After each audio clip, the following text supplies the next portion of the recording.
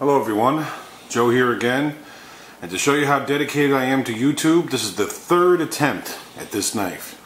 Third attempt at trying to do a review for this knife. The first one was going to be an unboxing. I thought the almost video went well, except for some reason my camera didn't record. And then I decided to do a second one, and that one I felt went really well, and again the camera didn't record. So here's the third time. Third time's a charmer, so hopefully we get this one in. So, what you see in front of you is the ZT-0350 carbon fiber stonewash. I started the other videos with it closed, so let me start off with it closed. Carbon fiber handle. There's a pocket clip. Let me tell you a little something about it, how I got it. It was a knife sale on the forum, one of the blade forums, and he put it out for a quick sale. They usually go for like, I don't know, 150, 160, maybe even high as 180. He put it out there for 130. I was interested in it, but 130 still was a little high for me. So then he right away, like within minutes, changed it to 100. So I picked it up. So here it is. Nice lockup. Nice. This thing flies open. Beautiful knife. ZT stands for zero tolerance. It's one of the companies under Kai who makes Kershaw. It's their higher end company. It's another knife, as you've heard me mention in other videos, Ken Onion. I'm a very big Ken Onion fan. I have a lot of his knives. Also some fixed blades as well. I might do a video on them in the future, but this is the third version of this knife I own. I own one that's has the G10 handle, and another one that's got the black DLC coating. I think it's called DLC coating on it. Might be different steels. I can't tell you right at the moment. Just take you around the knife a little bit. I love this belly of the knife. I love this style. Show you a size comparison.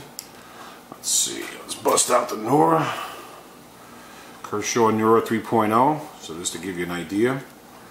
And in my other two videos, I don't know, maybe it's bad luck, but I'll put it in this one as well, just to show you a lighter so you get an idea. Now, this is a Bugatti lighter. I'm just getting into collecting lighters. I don't smoke, thank God, but I'm starting to dig lighters. I lit it in the other one too, so triple flame lighter. Very nice. Just want to show you around the knife. So there it is again. The ZT Zero Tolerance 0350 carbon fiber. Let's see the centering. As I mentioned in my other non-recorded videos, it seems like the centering might be a little off. Just slightly, I guess you would say here to the right. Hopefully that's coming in. But still, great knife. Heavy knife. This is the little brother to the 0350, which I also own. The 0350 is my most expensive knife. I have not gone over the $200 range, not just yet. It's hard for me to afford anything above that. 200's my limit. Most of my knives probably range in the 50 to 100 range, and this one's above that range.